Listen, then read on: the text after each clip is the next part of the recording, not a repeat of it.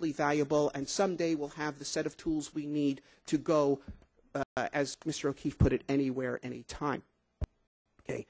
The first program works, the second essentially does not.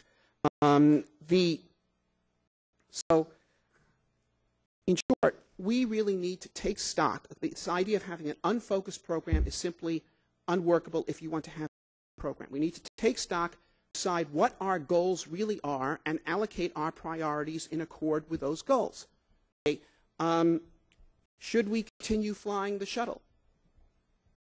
Well, if our goal is to continue ferrying people up and down to Earth orbit, as this is what we think our primary activity in space should be, then that is worth considering. But if our goal is, in fact, to send humans to the moon or Mars or wherever beyond low Earth orbit, then we have to allocate our priorities and allocate our funds to support those objectives if we wish to accomplish them.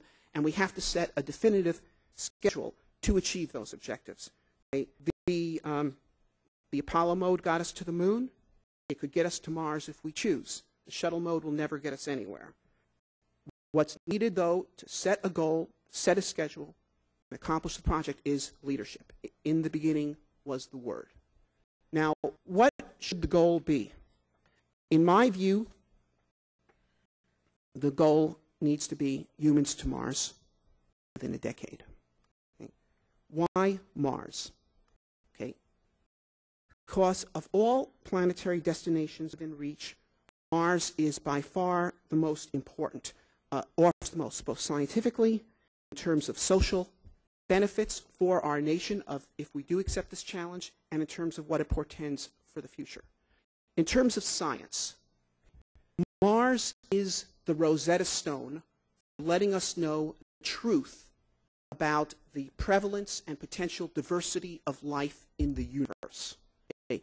We now know that Mars had liquid water on its surface, including standing bodies of water of various kinds, for a period on the order of 1 billion years, which is 5 times as long as it took life to appear on Earth after there was liquid water here. So if the theory is correct that life is a natural development from chemistry through chemical complexification, wherever you have an aqueous environment and reasonable temperatures and an assortment of various minerals and so forth present, then life should have appeared on Earth, on Mars, as it did on Earth. And if we can go to Mars and find fossils of past life on the surface, then we will have proven this conjecture, and we will know that life is a general phenomenon. And since we now know that planets around stars are a general phenomenon, we've detected over 200 extrasolar planetary systems. It now appears that planets around other stars are more the rule than the exception. Since every star has an appropriate distance, near or far, depending upon the brightness of the star, where you have acceptable temperatures for liquid water, if life develops with reasonable probability wherever it has planets within this range, then life is everywhere. We're living in an inhabited universe. This is worth finding out. Okay? Furthermore, if we can send astronauts to Mars and drill down into the subsurface where there is almost certainly liquid water underground on Mars, okay, we know that because we've now seen a runoff, a transient runoff of water occurred during the lifetime of MGS from the side of a crater, which means there had to be a reservoir there. We're seeing methane vents coming out from Mars, which means at a minimum there has to be hydrothermal activity underground on Mars. Okay, if we can drill and reach that groundwater and bring it up and see if there is life in the water, because if there is life living on Mars today, that's where it is to be found, in liquid water. Okay, and we could examine that life. We could find out if it has the same chemical structure. All life on Earth has the same biochemistry, all these RNA and DNA and the amino acids of the same group. And does life on Mars replicate that pattern? In other words, is life on Earth the pattern for all life everywhere, or are we just one particular example drawn from a much vaster tapestry of possibilities? This is worth finding out. This is something that thinking men and women have wondered about for thousands of years. There is no comparable science to be done on the moon. Okay?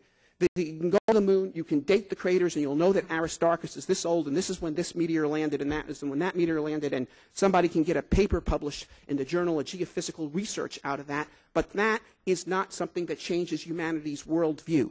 This does. Okay? So Mars is vastly more important scientifically than the moon. or other alternative destinations that are actually within reach of the human spaceflight program.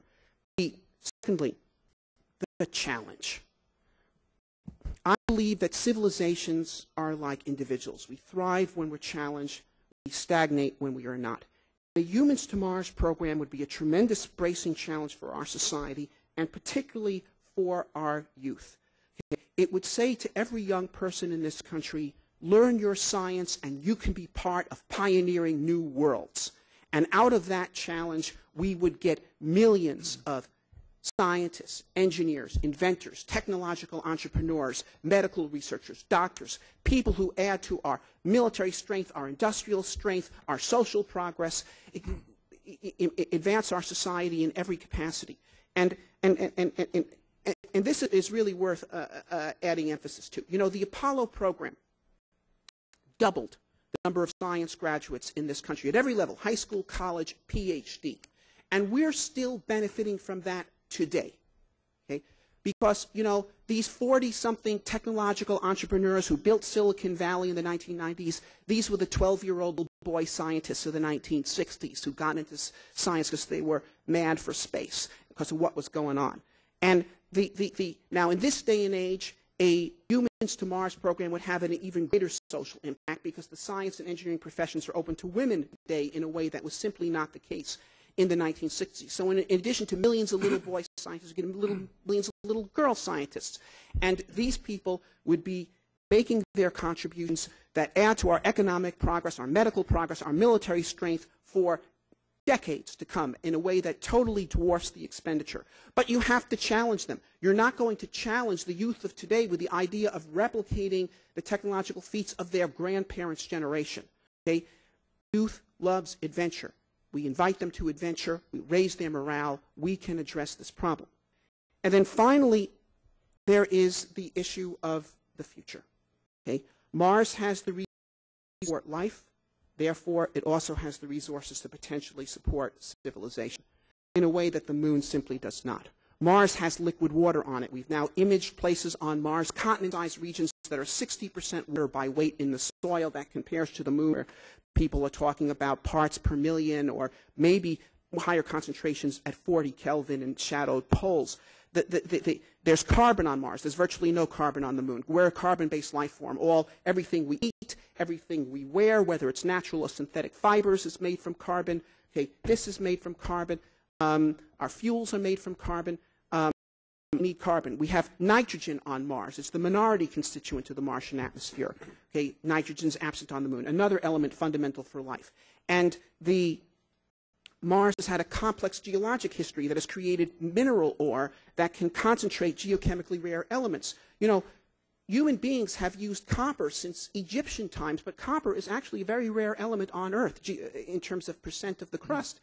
It is, though, accessible because there are geological processes that concentrate it. The moon has not had these sorts of geological processes. Mars had, and that makes available ore. It also has a 24-hour day, which is what is appropriate for growing plants in greenhouses. It has an atmosphere which is thick enough to basically mask out solar flare, so it can use thin-walled greenhouses on Mars instead of thick-walled greenhouses, which is what would be needed on the moon, assuming you had plants that could accept the 2-week light-dark cycle. So you can do agriculture on the Mars in a way that's simply not